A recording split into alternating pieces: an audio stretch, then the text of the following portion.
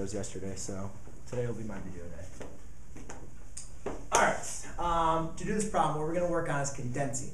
If you guys can remember, when you're texting on your phone and you type in to condense, the goal of condensing is to bring 3 logarithms down to 1 logarithm, right? So what our whole goal and purpose is to get these 3 logarithms reduced down to 1 logarithm. So what I want to do is, a couple things we need to remember. Order of operations still carry into pre-calculus. So the first thing I'm going to do though is I'm going to get rid of these numbers in front and I'm going to put them as exponents. So I'm going to rewrite them back as exponents. So I don't need to, I'll just write log base 10 of x minus log base 10 of y squared plus log base 10 of z to the 3rd power.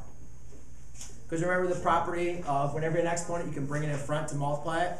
Well, I'm just going to take those back, so now there's exponents. Then, when you guys are doing PEMDAS, if you guys remember, PEMDAS was always do what's inside the parentheses first, then do your exponents, which we did, exponents, right? I just did the exponents. Then it said multiply and divide.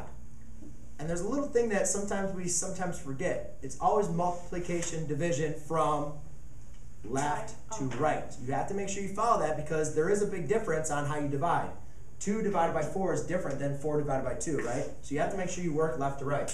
So I'm going to go from left to right. Well, I can rewrite a subtraction problem as a division problem. Since these all have the same bases, we can do this. So since this division, I can rewrite this as log base 10 of x divided by y squared plus log base 10 of z cubed. Now I can rewrite my addition problem as a multiplication. So this has become log base 10 of x times z cubed over y squared. Right? Good. So just make sure you follow the order of operations.